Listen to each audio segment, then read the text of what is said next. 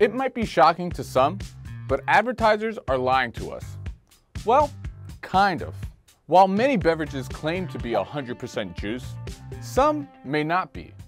That's because 100% juice doesn't necessarily mean what you might think it means. So what does it mean, and why are advertisers allowed to market it that way? Reading the label of a beverage can be a bit confusing. For example, what's sodium benzoate? One thing that seems super clear is that this is 100% real juice. But as is usually the case when assuming, we'd be wrong. You see, not all juices are made equal. Today we have 100% juice, juice from concentrate, and drinks that are considered beverages, cocktails, and drinks. So it's a little easy to get confused. But step back just a few decades, and it wasn't always so difficult to determine if something was real juice or not.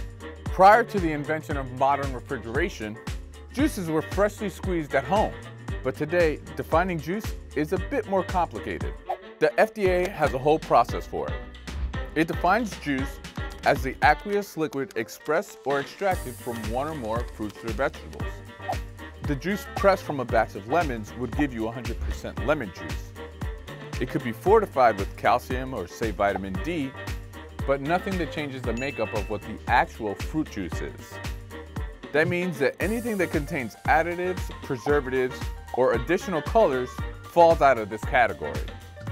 Now you have your juice. But who or what determines if it's 100% juice? Enter the BRIC system. This is the FDA's tool for measuring the sugar contents of a drink. In simpler terms, the BRIC system measures the amount of sugar dissolved in water.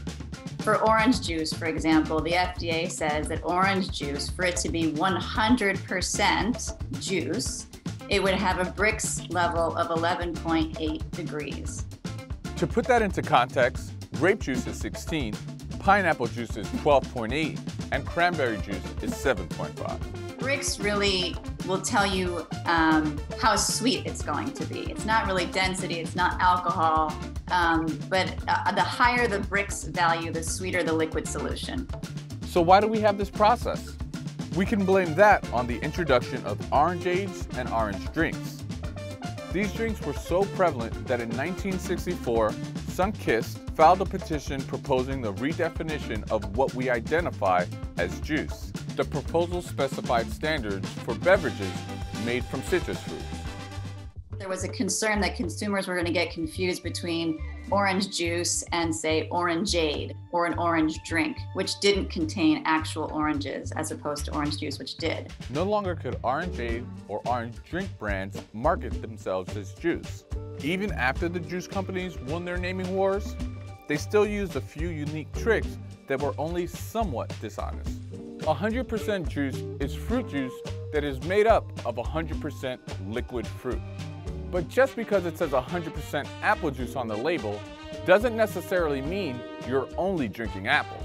Oftentimes, to make high-end products more affordable, companies dilute their drinks with cheaper juices, typically white grape, apple, or pear juice. Take this bottle of grapefruit juice. It's labeled 100% juice, but if you flip it over and read the ingredients, you might be surprised to find grape juice concentrate and apple juice concentrate. The finished product is still considered 100% fruit juice. It just may not be the juice from the fruit you thought you were drinking. The easiest way to find out exactly what you're drinking is to flip that bottle over and check out the ingredient list. Chances are you'll find more ingredients than the front label led you to believe.